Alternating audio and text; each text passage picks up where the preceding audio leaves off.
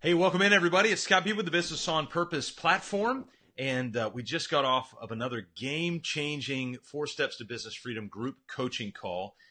It was so game-changing, I literally jumped up out of this chair. I'm actually at a buddy of mine's office. Jumped up out of this chair, and his neighbor texted me. His neighbor texted me just to make sure that I was okay.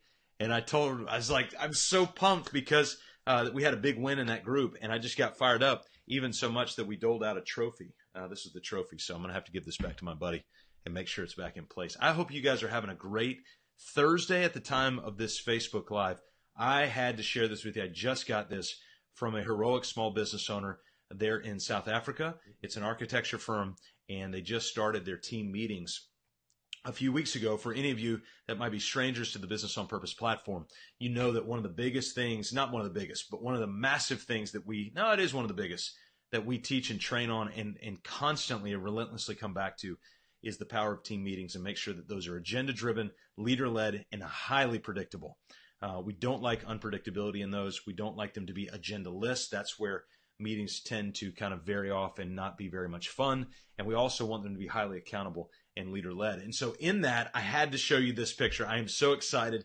As soon as I thought it, I thought I've got to share it with you guys. And so here it is. This is the actual team meeting table of this firm in South Africa in preparation for their team meeting. So I'm going to show you around. Notice agendas right here. Agendas written out, printed out for everybody. Notice there is no technology on this table.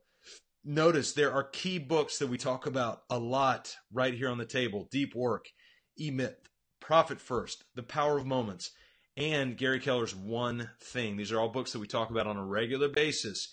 This is the foundational, E-Myth. This is how you should set up your bank account so that you actually have profit first. This is how you bake in moments into a business, what that looks like.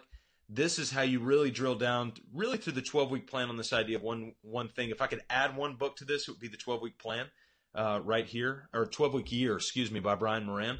And then this book, Deep Work. Oh my goodness, Deep Work. I love this book. The idea of locking in on a few things for a continuous period of time. This is what a team meeting should look like, guys. I got so excited when I saw that table because physically you want to set up your space to win. And the way that you win at a team meeting is setting up your space with physical printed out agendas that are in front of everybody so everybody's on the same page. Remember, that's right here. And notice everybody has one, right? And then you've got your training right in the center of the table, but notice what's missing. Technology. Technology is missing. You don't need it in your team meeting.